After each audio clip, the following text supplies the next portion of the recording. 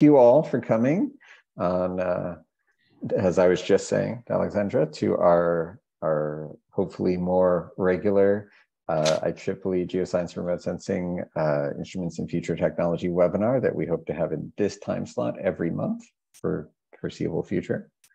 Alexandra's been generous enough to be our first speaker of this round.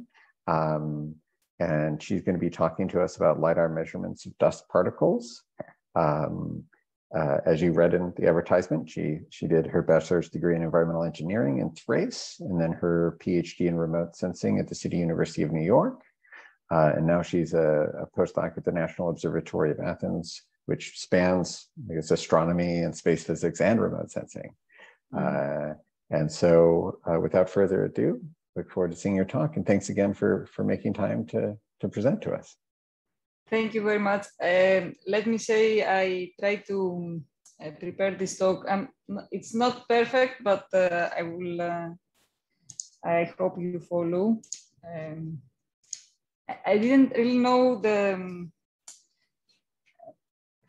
how much people know about LiDAR, so we'll try. We'll see. Okay. So let me take this down. Okay. So yes, hello. I will present you our new polarization LiDAR for monitoring dust particle orientation. And as already been said, I work at the National Observatory of Athens in the group of Vasilis Amiridis. And very briefly, this is our new LiDAR. We call it WALL-E because it looks like the WALL-E animation, and we gave it this nickname. It has two lasers emitting linearly and elliptically polarized light at 1064 nanometers, and it measures back the different polarization states of the backscattered signal with two telescopes, with two different detection systems, detection units. Right now, it provides orientation flags of yes or no orientation, but as I will describe later, it also, in the future, it will provide the capability of, it will provide us more information about dust microphysics, size and refractive index. And it has also the capability of measuring at different angles, different zenith and azimuth angles.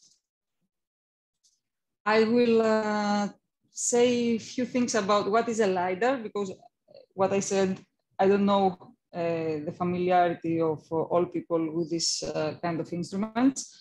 So the LiDAR is an active remote sensing instrument which emits laser pulses and detects the backscattered light from the constituents of the atmosphere. So the light scattered at 180 degrees from the emission direction. Due to the pulsed function of the laser, we can derive the distance of the constituents from which we receive the backscattered light in the atmosphere. And this way, we derive this very nice. Do you see my, let me have a laser pointer here to show, sorry. Yeah, so we have this very nice vertical profilings of the atmosphere. These are measurements from another LiDAR from our group, the polarized LiDAR at the Pagea station in Antiki, Greece. So you see that on the x-axis is the time and on the y-axis is the height, and you see aerosols above our LiDAR up to 4 to 4.5 kilometers, and then clouds and the progressing of their vertical distribution in time. So going back to WALL-E, one very nice feature of WALL-E is this two telescope concept it uses. So it has two lasers and that emit light in an interleaving, in the interlaced way. So one after the other. And their signals are detected by both the telescopes, so which have two detectors after each telescope. And so in total, with this system, with this concept, we we acquire 8 different measurements. That would take, with 4 detectors, that take 2 different systems. But with this interlaced emission and acquisition we have 2 instruments in one. Let's put it in this very simplistic way. So it provides higher SNRs, up to 4 times, if comparing to trying to derive 8 measurements with 1 laser and 1 telescope. It has no moving optics in receiver or transmitter, and that introduces less errors, and this is very important for polarization measurements we perform, and it's more cost effective. And I will give you a little bit of a background of why we built WALL-E and why we want to detect dust orientation. So this has been our work in the team of Vasilis within the framework of the ERC Detect project for the last couple of years. And actually, the main question we investigate and we want to address is why dust travels at longer distances than expected from dust transport models. Actually, there is a theory that this happens because there are electric fields in dust layers. Dust particles are charged, and then there is the electric force that counteracts the gravitational settling of the particles, and that results in the particles being retained in the atmosphere for longer distances. So a side effect of this process is that the particles are also aligned along the lines of the electric fields. And they are not anymore randomly oriented, but they are oriented. This is what we try to measure with our new LiDAR. There are some indications of dust orientation in Earth atmosphere. Dust orientation in space is very common. Dust is aligned along strong magnetic fields. But in the Earth's atmosphere, there are some indications from work from 2008 with satellite measurements of dichroic extinction, which is a clear signature of orientation of particles in the atmosphere. But we built a LiDAR to try to describe also the vertical distribution of this phenomenon and describe the phenomenon in its whole extent. So this is just to describe a little bit WALL-E macroscopically. And you see here the head with the covers and the 2 telescopes, 2 lasers with beam expanders. Behind the telescopes, we have these detection units with shutters, with a shutter for dark measurements, with a camera for the alignment of the lasers, and with 2 detectors, 2 APD detectors due to the near-infrared signals we measure. And at the detection unit after after the first telescope, we have a polarizing beam splitter that analyzes the backscattered signal at the parallel and perpendicular polarized component. And so at the bottom, we have the box with the computer of the system and the UPS, the acquisition system, and the laser power. And this is the positioner that allows the head to move at different directions.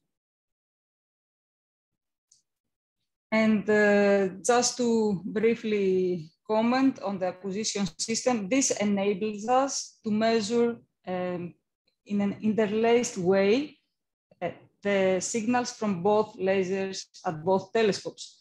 And the measurements between the lasers A and B have a difference of 0.1 second, almost instantaneously for our purposes. So how we constructed the design of WALL-E, how we formulated the way it measures dust orientation. We'll go a step back and you see that the interaction of the laser light with the aerosol, the particles in the atmosphere, is described for non-oriented particles, for randomly oriented particles, with a diagonal, this diagonal element, this backscatter matrix. Whereas for oriented particles, the matrix is not diagonal anymore, and the off-diagonal elements are generally not zero. So we designed WALL-E to measure these off-diagonal elements that would provide us the information that the dust particles are oriented in the atmosphere. And here is the design of the system. You see the emission unit of laser A and B. In front of the lasers, we have optical elements for laser to change the polarization of the emission. In front of laser A, a half-wave plate. In front of laser B that emits elliptically polarized light, a quarter-wave plate and a half-wave plate, the beam expanders, and then at the detection units after each telescope, for the first detection unit, we have a half-wave plate for calibration purposes, the camera for the alignment, and then a linear analyzer, the PBS, that analyzes the backscatter, the polarization of the backscatter signal in the parallel and perpendicular linear polarization. The same, not the same, the difference for the detection unit after telescope B is that we have here a circular polarizer. So we we measure the right circular and left circular polarization of the backscatter signal. And this is how the signals are formulated. So this is a Miller matrix description of our system. The laser emission, this is the backscatter matrix of the atmosphere for oriented particles, the half-wave plate for calibration, and the PBS. So the signal at the transmitted and reflected component and reflected detectors after the PBS, their ratio provide a ratio that contains only off-diagonal elements, except the first element of the backscatter matrix. So in case of random orientation, we see that the calibrated ratio, this is the calibration constant, that the calibrated ratio is equal to 1 because these off-diagonal elements are 0. And in case of oriented particles, this ratio, this calibrated ratio is not equal to 1. So this is a direct, this is the direct orientation flag we derive from WALL-E. And actually, this is the measurements. These are the measurements I will show to you in the following slides. Because we also have more complicated measurements with our elliptically polarized laser, but we do not use them for the time being. This is a future work. And as you can see, okay, again, the difference here is that we have also the Miller matrix for the quarter wave plate before the PBS. And as you can see, more elements of the diagonal elements and elements of the backscatter matrix are contained in these measurements, and probably providing us more information about the dust microphysics size and refractive index. But this is a work that needs to be done in the future. And then there is a lot of calibration for this instrument. And for example, we ensure that the polarization of the emission from laser A corresponds is at the desirable angle, which is at 45 degrees with respect to the coordinating system of the detection. So this is not so trivial. In fact, it changes every time we do the alignment of the system. And it changes, it slightly changes, but for our purposes that we need very accurate measurements, it provides us different answers, and we need to calibrate every time we align the system. More info about the design and the calibration of the system is provided in our journal in AMT. That is 6 months ago.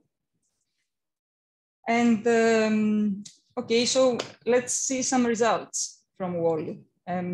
As I said, I will present the orientation flags. And this is a case from Athens, Greece on last February. The measurements are at a viewing angle of 60 degrees off zenith. And you see at the left plot, is the range corrected signal with a cloud and rain below the cloud. And at the right plot, it's the orientation flag. The yellow color is no orientation, whereas any other color is yes orientation. And we see what we expect here. We expect no orientation in the cloud. This is a warm rain. This is a warm cloud with spherical particles. We do not expect orientation in the cloud, but we expect orientation in the rain. So we see this very nice signal of orientation here, and we were very happy to get this. It was the first test we did to see that our instrument works well and it provides good answers, the answers we expected.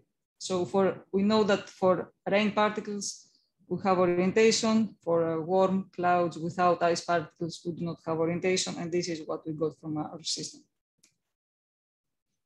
And then this is another case from Athens in March. The measurements is at a viewing angle of 53 degrees off zenith. Again, this is a cloud, and below this was dust and pollution from Athens. And we had these very nice orientation signals on top of the dust layer and in the cloud.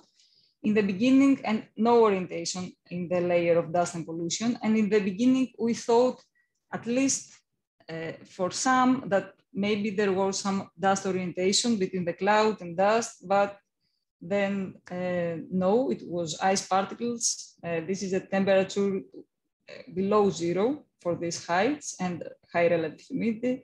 So these were finally ice particles, but still a very nice result for us because it shows that our system can be used for studies of horizontally oriented ice particles in clouds. And here we are for Cabo Verde experiment. We just came back 1 week ago from Cabo Verde. We were there for 1 month. And the ASKOS experiment was organized from the European Space Agency. It was focusing mainly on the Aeolus satellite validation.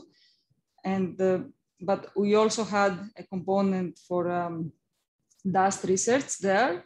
So there were many different instruments complementing the measurements from WALL-E in situ. Onboard UAVs tailored for dust from the Cyprus Institute, solar radiation measurements at the ground, a solar polarimeter measuring dichroic extinction from the sun, as I showed you in the beginning of the presentation, from the University of Herefordshire, and also custom made from our team at NOAA, atmospheric electricity sensors, providing electric field and electric charge of the particles in the atmosphere. That was on board balloons. And I'm very happy to present the first dust orientation measurements we have from WALLY. These were acquired at Minelo, Cabo Verde on the 23rd of June in 2022. The measurements are at a viewing angle of 60 degrees off zenith. And what we see here is dust particles from 1 kilometer up to 4.5 to 5 kilometers, and the marine boundary layer up to 1 kilometer, and clouds, broken clouds on top of the marine boundary layer. And we see here that after 10 UTC, we have, again, I remind you that yellow color is no orientation, whereas any other color is yes orientation. So we see a very clear signal of orientation in the dust. I have to note here that the signals are usable. The quality assured signals are above 1.2 kilometers up to 2.5 to 3 kilometers. Above that, we lost our signal. We didn't have quality assured signals. So we do not know what happens up to the top of the dust layer, but we see a clear signature of orientation between 1.5, let's say, to 3 kilometers. And we were very happy to see that we got also electric field, relatively high electric field measurements for the same, at the same height during measurements 4 hours before we measured this feature. So we are very excited about this result, but we have also to explain to investigate some things here. The first is why we do not see the same orientation feature in the earlier LiDAR measurements. A possible explanation about this is that both the electric field measurements and the WALLY measurements and the orientation measurements from WALLY were derived when the cloud presence, the broken cloud presence was more prominent. Whereas here we have relatively clear sky. So this is very preliminary now, but we are starting thinking that maybe the clouds have something to do with the electric field in the dust. And we have to explain also why we see no orientation in other cases during ASKOS. As for example, for this unlofted layer, this is from the 27th of June, no orientation signal was derived during this time. So to conclude my presentation, I want to emphasize a little bit about the importance and probable perspectives of orientation measurements. They may provide an explanation for the physical mechanism that retains large dust particles in the atmosphere. Upon their proof, upon the proof that dust is oriented, we have to see the effect of oriented dust particles on incoming sunlight and climate. And we also have this perspective for our instrument of facilitating also other fields of research, as monitoring horizontally oriented ice crystals. So with this, I thank you very much for your attention, and I will be happy to answer to any questions you may have. Wonderful. Thank you so much again for the presentation. If you have any questions, you can use the raise hand feature in Zoom. I see we also have a question in the chat here from Santiago. I don't know whether you can see the chat, Alexandra. Okay, I can see, but I am reading it now. Okay.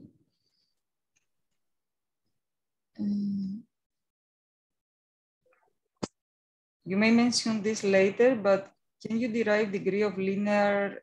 Probably yes, and degree of circular polarization or degree of ellipticity. Also, can you provide some idea for the precision and accuracy in this degree of linear polarization? Yeah, we can provide, we can derive, we have derived volume linear depolarization ratio measurements, but we cannot do it simultaneously with our orientation measurements.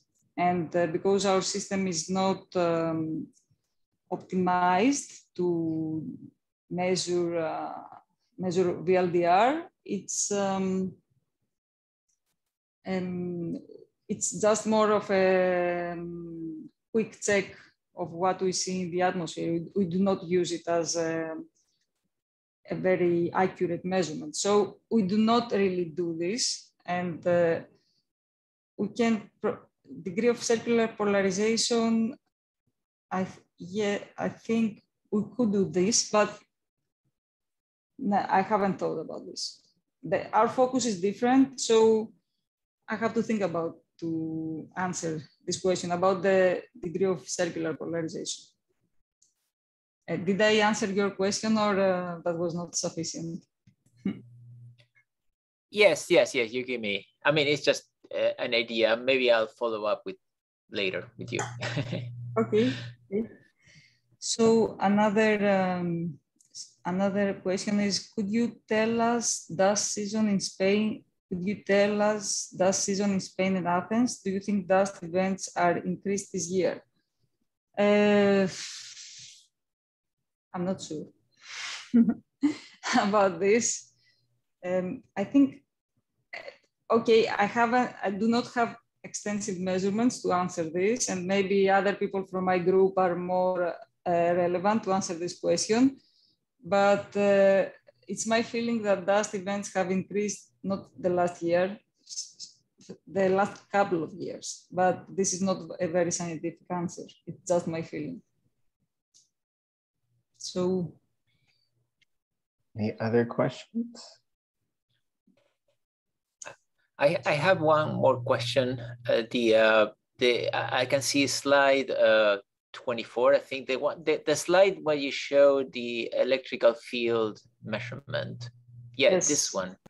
So no, I just, maybe I didn't catch what you say. I mean, the electrical field measurement happened earlier than the detection of oriented particles. Is that right? See. But yes.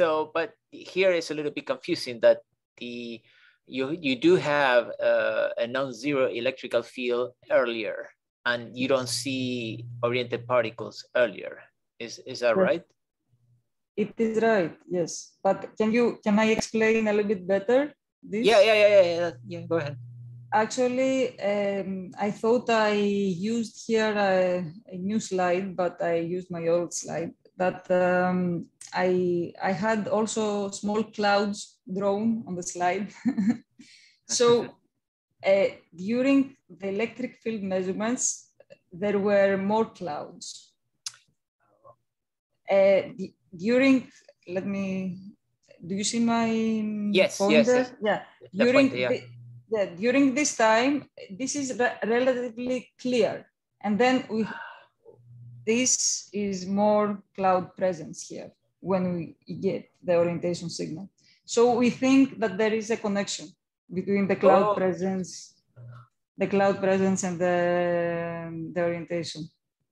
And that is also a little bit, so please, these are just preliminary thoughts we have. So let's not really, I said this with a cautious way, but we see no orientation during clear days. We see no electric field when we see no orientation. Okay. So we think there is something there. We think there is something with the presence of the clouds. Mm-hmm. Okay. Mm-hmm. And then I have an observation. It's just about some of the matrices you put in the beginning of the slide. It's an observation. Maybe you can comment on this. It's just the fact, like for example, this one. When you have the atmosphere matrix, there you're making an assumption that there is a symmetry in the matrix. You have the F14 is equal to F41, for example, which if you have oriented particles, that may not necessarily be the case. So I wonder if with your system, you can test that. Can you measure for F41 and measure F14 and compare them? I have derived the formulas, for example, this orientation flag formulas, considering this. Oh, I see. Okay. Backscatter matrix. But if F14 is not the same as F41, then it will show up here. I'm not the F14, because this is a linear polarized emission, but for the elliptically polarized laser, it will show up in the signal. Okay. But let me point out that we do not measure individual elements of the backscatter light. We measure the combination. And we have a very convenient combination here that provides us a flag. As I described before, when these are 0, the flag is 1. When the off-diagonal elements are non-zero, the flag is not 1. But it's not measurement. WALL does not perform a measurement of individual elements of the backscatter matrix. Okay. No, that's clear. No, that's. I mean, it was a comment. I didn't mean to. It's just. No. Go ahead. Don't. Okay. No, that's it. Thank you. I have read your paper. It was very interesting. Oh, it's not official yet. I'm still dealing with the review, so I cannot say much yet. Okay, but I know what you ask. Why you ask this question? Okay. Any other questions?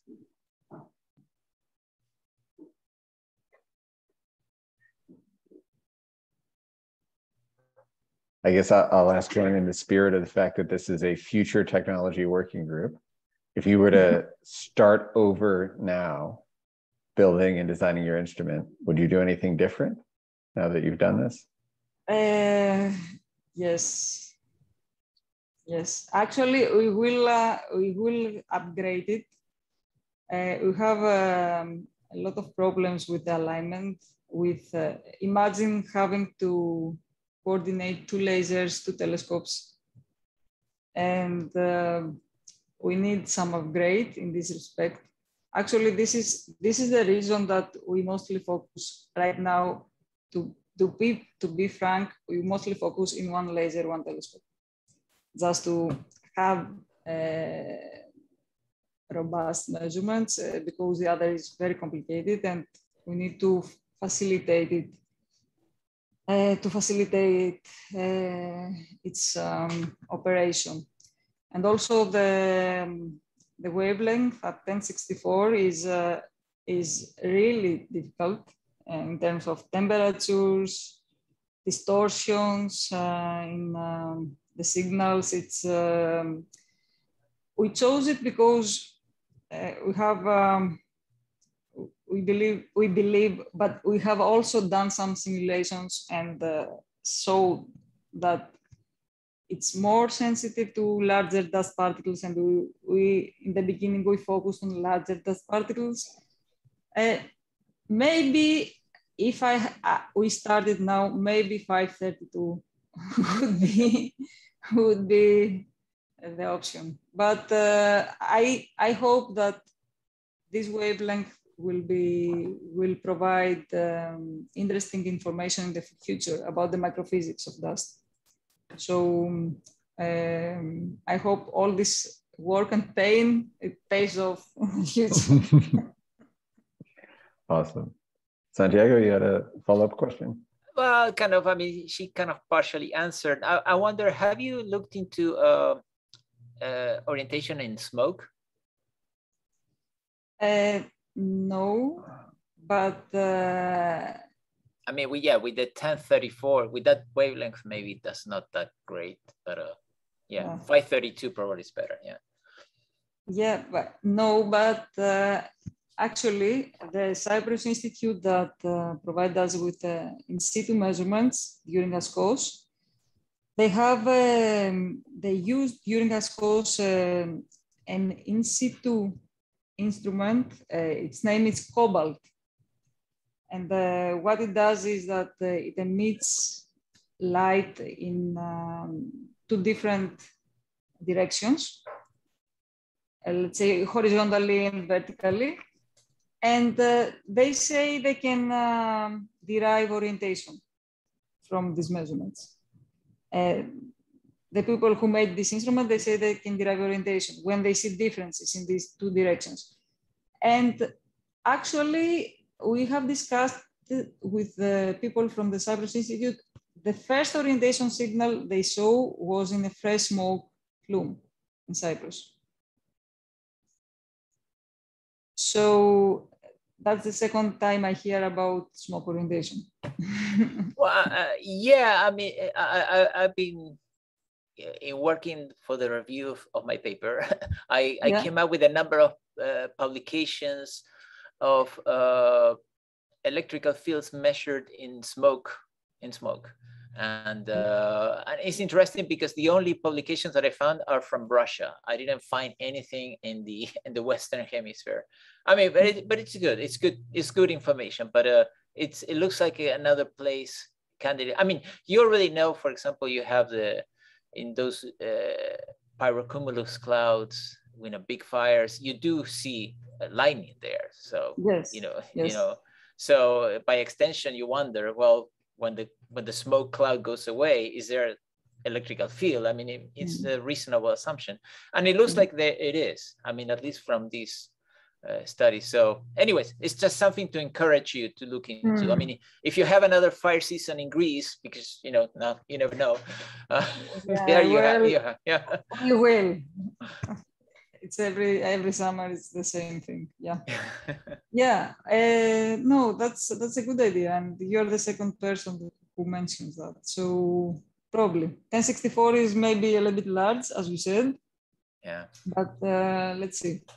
No, it might be. I mean, if you go next to, I mean, I don't know if your LiDAR is portable, but if you go downwind from one of these gigantic fires, I mean, you will have enough signal there to see something. Yeah. It's not that portable. It goes with its container, so we need a crane and everything. Yeah. Okay. Wonderful. Anyone else? Well, if not, thank you all for coming. Let's thank Alexandra again. It's a great talk, and hopefully we'll see all of you at the same time, the same day each month going forward. Thank you very much for the opportunity for me to present our results. Thank you. It's our pleasure.